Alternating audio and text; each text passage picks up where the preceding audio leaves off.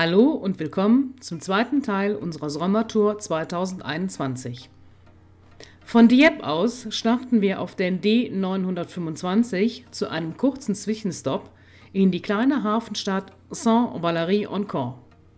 Der Stellplatz liegt direkt an der Hafeneinfahrt mit einem tollen Blick auf die Kreidefelsen.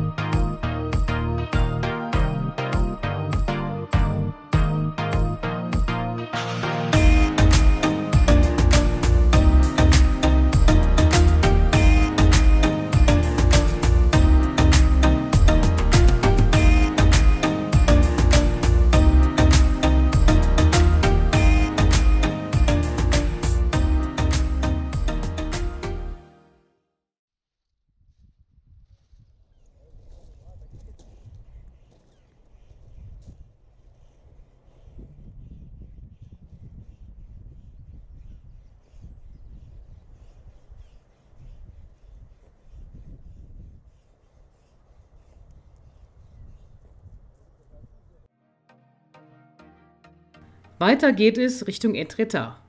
Dazu folgen wir der D925 bis Fecamp, die direkt dort wieder zur D940 wird.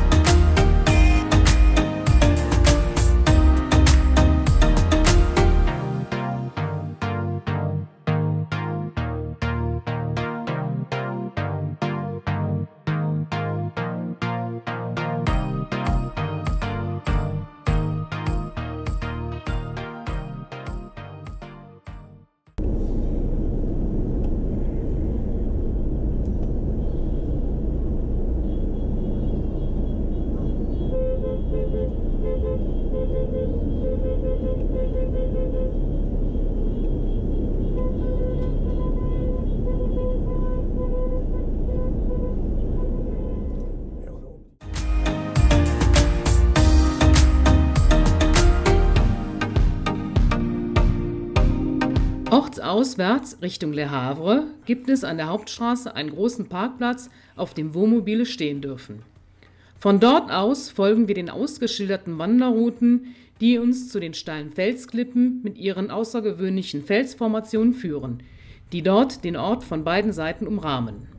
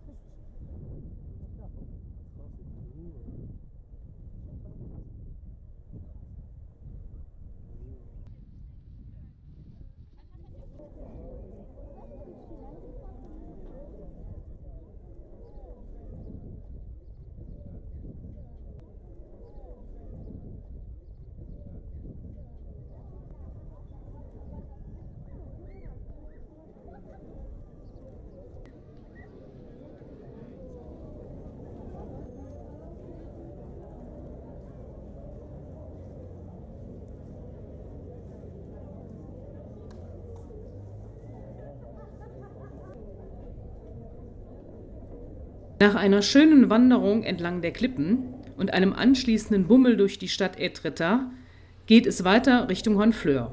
Dabei kommen wir durch die große Hafenstadt Le Havre.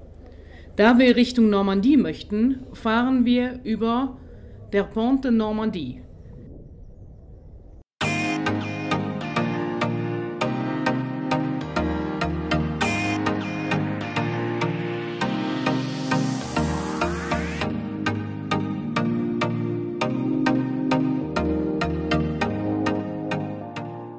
Der Pont de Normandie. Sie ist eine Schrägseilbrücke, die mit 856 Metern die größte Spannweite in Europa besitzt.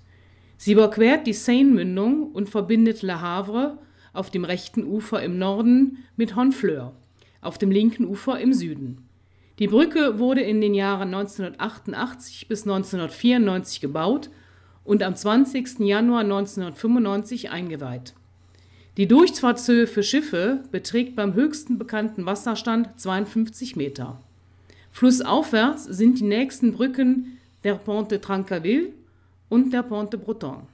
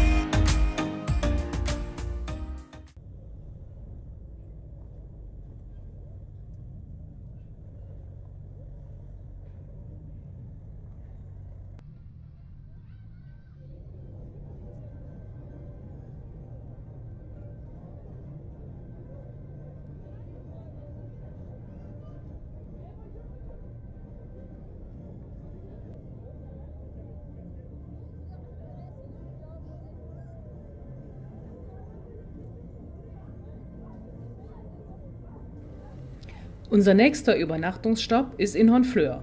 Im Innenhafen entdecken wir ein nettes Restaurant, wo wir zu Abend essen.